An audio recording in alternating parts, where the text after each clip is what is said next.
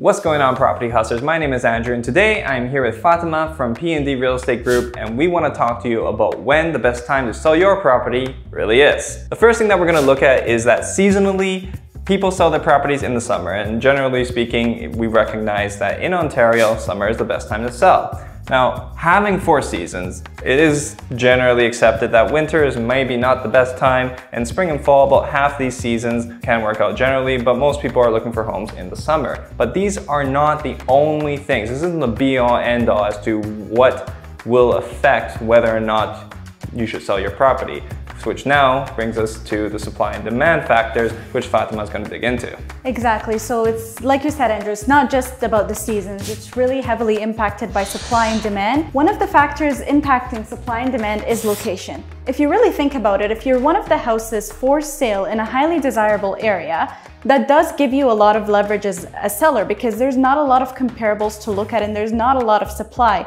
And essentially, if the demand is high, like we said, you're in a desirable location, then you're definitely going to get the price that you're looking for and maybe even exceed that. Another factor that plays largely into this is actually the property type. If you have a single family home, you're going to look at the combination of factors that are going to be affecting your property a little bit differently. For example, if you have a single family home, summer and seasons will obviously play a big role because people typically don't want to move around when their kids are in school. So summertime would be the time for them to buy a place and make their move. But then if you're looking at a multi-residential property, which is heavily affected by the numbers alone, because investors are really only considering these things based on the numbers, or at least they should be, and so they are affected by these things in kind. So immigration, interest rates, those things will play a bigger influence in terms of the demand of a property as opposed to the seasons. That brings us over to property condition. So when we're talking about property condition, we're looking at the physical condition, so will it need some work, but we're also looking at, are there tenants living there? All of these factors will really play a huge role into when it comes time to sell, because essentially, let's say you have a single family buying a property that's tenanted, they will definitely want a vacant property so that they can move in with their family.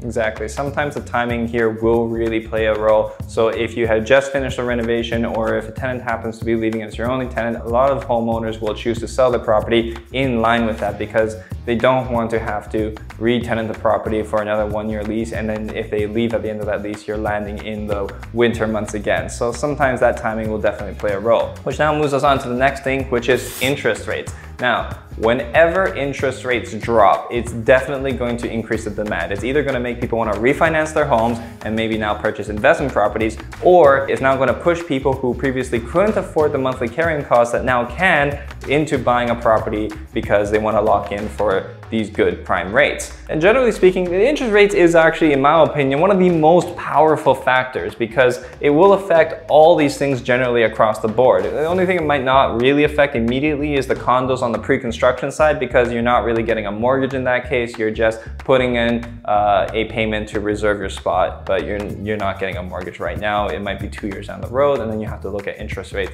at that time. And then the next thing that we have here is the bylaw. Now, bylaw is a very interesting one, and it often has to do with things like zoning and other regulations that come into play. For example, if you're looking at a multi-residential property and they've now changed the zoning to permit condominiumization of that property, now that demand on the investor side of things will be going up because people will look at it and say, I can buy these properties and develop it. This also applies to single family homes if a corner is now being zoned for high density. Now, I know that not everybody's in that factor, but when that happens, it will definitely affect the demand of that property. I know it happens to places, and if you pay attention to it, you'll be able to use it. And not just that, I think something recently popular that came out was laneway housing. Laneway housing for anybody who had a big enough driveway or a big enough plot of land with a spot in the back where they can put either a coach house or something like that. Now people are looking at and thinking, I can buy this property and build something else on it, which is obviously going to increase the demand.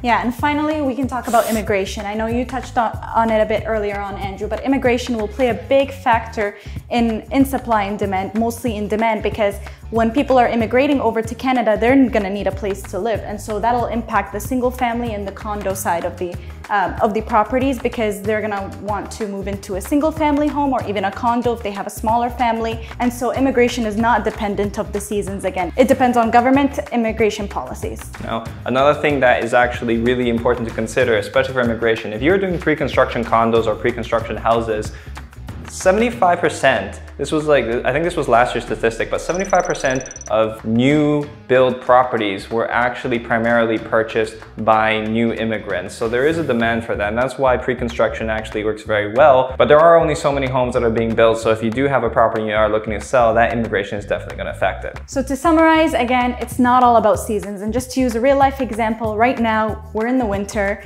it's 2021 going on to 2022, and supply is extremely low. The inventory is low, which is making the demand extremely high, and people are still looking to buy homes. Those who weren't able to break into the summer market are trying to break into the winter market now, and that's why it's really important to consider these key factors. So if you're thinking if now is the time to sell your home, just make sure to give me a call or send me a message, and we'll talk about if now is the right time.